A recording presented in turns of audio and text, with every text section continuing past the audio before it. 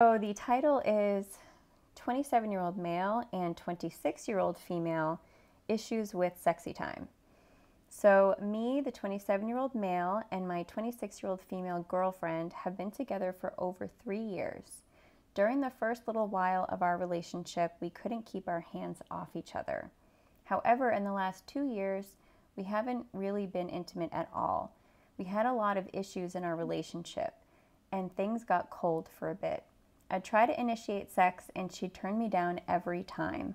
We spoke about it a lot, and she said she thinks a blend of her contraception pill, messing up her hormones, work stress, us getting stoned every night, and her being generally unhappy about a lot of things in our relationship were the causes of the lack of intimacy. Wow. During this time, I took to doing things on my own when I went home, and this became the norm.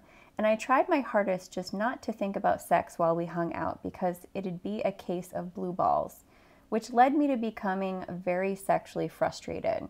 It was easier to just stop thinking about it than deal with the feelings of rejection, frustration, and insecurity, etc. It got to a point where I'd guess we got intimate less than 20 times in 2 years, over half of our relationship. However, we worked on a lot, and now we're way closer than we've ever been and can communicate a lot better. We've completely cut out weed and are in different jobs. So now her sex drive is coming back a lot stronger, and she's been coming on to me a lot more. However, we went sexless for so long that now I tend not to think about it at all, and I've almost completely shut off sexually. And when she comes on to me, I just can't be bothered, or I'm just not in the mood hardly ever. Here and there, I'll still do things on my own when I go back to my place, but I'm almost entirely disinterested in actually having sex. I want it, but I just don't. When I just try to appease her, I can't stay hard, and I'm just generally distracted and just not into it, which is causing her to feel insecure, and she believes I think she's ugly or something. She's gained a bit of weight since we first met, and she believes it's related to that, despite my attempts to reassure her that it's not the case. It was just so much easier to load up Pornhub and do my own thing with a lot less effort, and I just had to please myself for the longest time that thinking about actually having sex with another person is just so much work and effort. Despite my sex drive before was quite high, I think the sexless relationship has just made me lazy. Why are things like this now? Do you think there's any way for us to go back to normal? How can we fix this? It's very frustrating for both of us, and she said she's happy to be patient with me like I was with her, but I can tell it bothers her. But yeah, any help and advice on how we can try and fix things would be really appreciated. Wow. There's a lot going on there. A lot, which is the detail is really helpful. One, I want to highlight that I feel like this is a really strong couple, right? To have so many issues and feel so disconnected and all of these barriers, and then they work through so many of these barriers and they're doing much better for the most part, obviously, minus this part. But I think overall they have a lot going for them, which I think can provide some hope in them navigating and figuring out this issue too. Sure, yeah, they've already overcome a lot. Sounds like they were able to articulate what was getting in the way. Yeah. And to kind of like piggyback off of the last scenario that you shared, Victoria, she does bring up hormonal birth control among several other things. Right. And he doesn't mention if she went back on birth control or changed her birth control. That's not indicated here. But it's interesting that if they worked on all those other areas of their relationship and the birth control didn't change, if that was that really the barrier then? I don't know. Right. Right. Just curious about that. So, one, I feel like the first thing that comes to mind, and I would definitely recommend a large break from pornography, right, to cut out that ease of having an orgasm, right, to try to get more in touch with his relationship, right? I'm not saying he has to cut that out forever or that pornography is the entire issue, right? I'm just saying that it could be making it easier for him to avoid sex. And I can see why he would be avoiding it from all of that rejection, right? After a while, I feel like there's just this defense mechanism to just be like averse to sex or pleasure, right? Yeah, we've talked about conditioning and how that's a theory that comes up a lot with why certain things really turn us on and why other things turn us off. And if your neural pathway is following a certain path over and over again, meaning there's no partner sex, but there's pornography and masturbation, and you just keep following that path over years without much partner sex happening, that really becomes a strong association, potentially, that is what you find most arousing.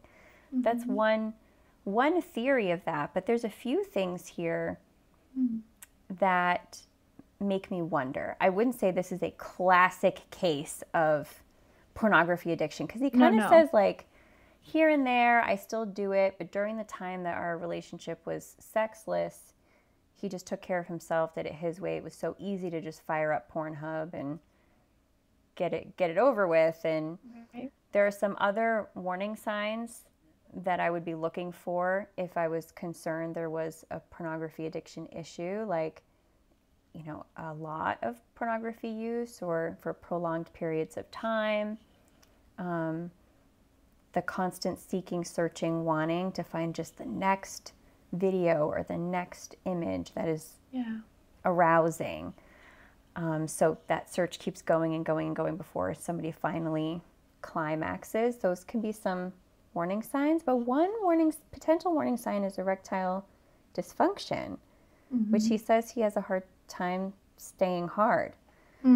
So there's not a very obvious, I think, issue here, but it does make me wonder, because if partner sex just feels like way too much effort and work, that's because it is more effort and work than the super normal, as the research calls it, stimuli of pornography, right? It's so highly stimulating and arousing, unlike anything you find in the natural world.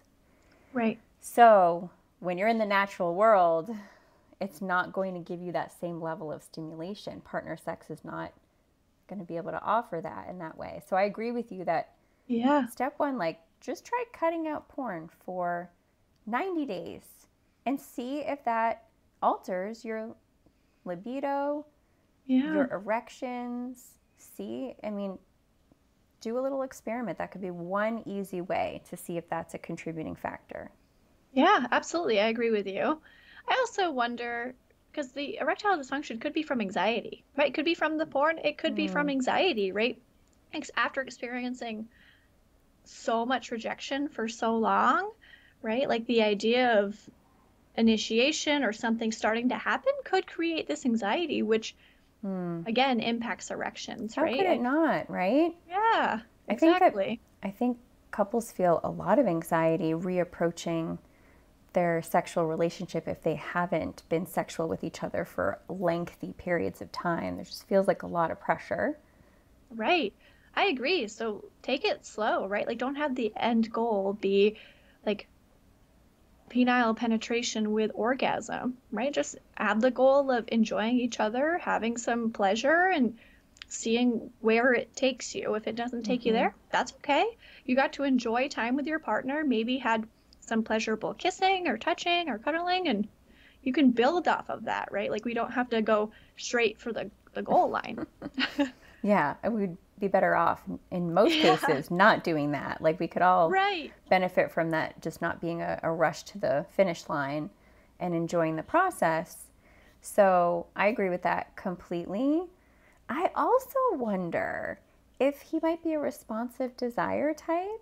Yes. Because he's kind of saying things like, I just don't really ever want sex. He is saying he used to have a high sex drive. I don't know exactly what that means. Does that mean when they were sexually active early in the relationship, or is he thinking about his porn use? That's why he's saying he had a high sex drive?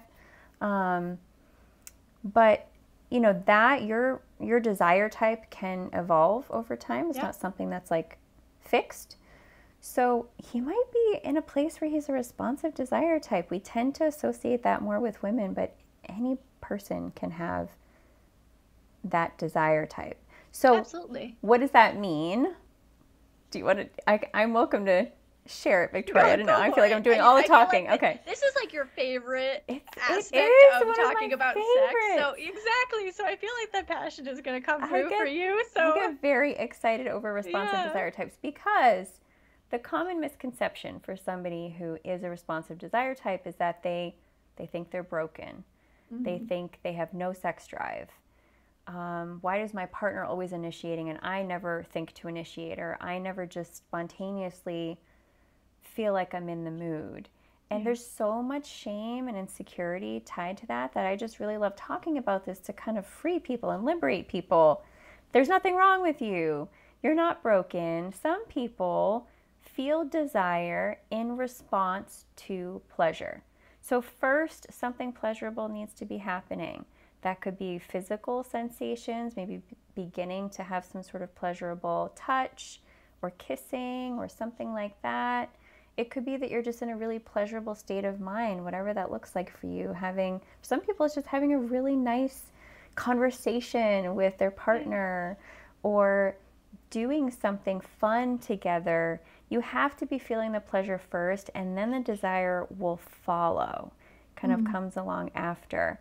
So if you're wondering if you might be a responsive desire type, ask yourself, like, okay, when I do start to have sex or that ball gets rolling, do I then start to feel it? And then the arousal kicks in, and then I'm like, oh, okay, this is great. Now I'm really enjoying it. He could be a responsive desire type. I am a little worried about the struggling with the erection. Like, even once the ball gets rolling, it sounds like, not that the erection is everything. You can feel arousal. You can feel mental desire. And sometimes your body is not cooperating. Absolutely. Whether that's lubrication for a vagina or vulva or erection for penis. Like, you might be there mentally and like really into it. And sometimes our bodies are not in alignment. And that is very common and normal too. So just something else to consider that might be going on with this guy. Yeah. I think those are good points, right? So porn, anxiety, responsive desire, like things to consider and think about navigating that. Yeah. And it just keeps going. Just keeps going. And, long-term relationships, they've been together 3 years. Okay, sounds like a lot has happened in those 3 years, some ups and downs and whatnot, and they're in a pretty good spot emotionally. But that familiarity and comfortability and that feeling at home with someone doesn't necessarily ignite a flame, right? Those two aspects of a relationship dynamic can kind of be at odds with each other. If you're always comfortable and at home, you don't really feel the thrill. So they also might need to just consider what's going on in their relationship to maybe light a little fire. Do something new and different and exciting together. Have some new experiences. Make sure you're setting aside the time for pleasure with each other. There are practices that you have to put into play to sustain an erotic relationship with a long-term partner. It is effort. It is intention.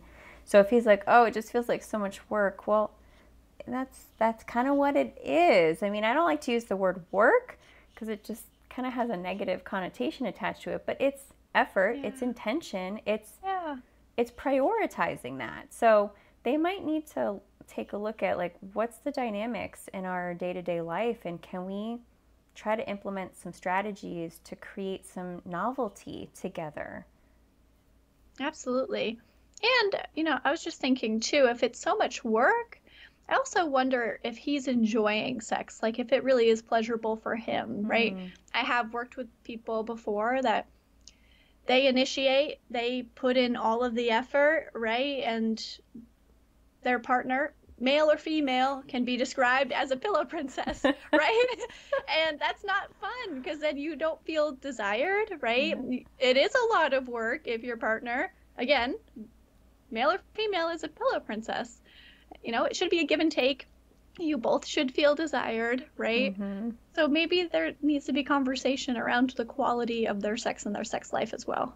And if they're kind of reconnecting after a long time, they might be feeling like they're starting from square one. Like, Yeah, what is our norm? I don't know. We haven't had a norm in a while. And right. so, yeah, I think these are all like, there's so many different So many layers. layers here, so much room, and also tons of room for potential and growth Yeah. because of that. There's just, it's a very workable situation. And so I hope that this couple finds their solution to this struggle. And by the way, we have videos linked in the description Mm. box that talk about, is your sex drive normal? We talk about the desire types there. We also have 2 videos about pornography addiction and pornography addiction recovery that are linked below. And what's the other one we were just talking about? Magnificent sex, maybe? Oh, Because I'm having a pleasurable sex life?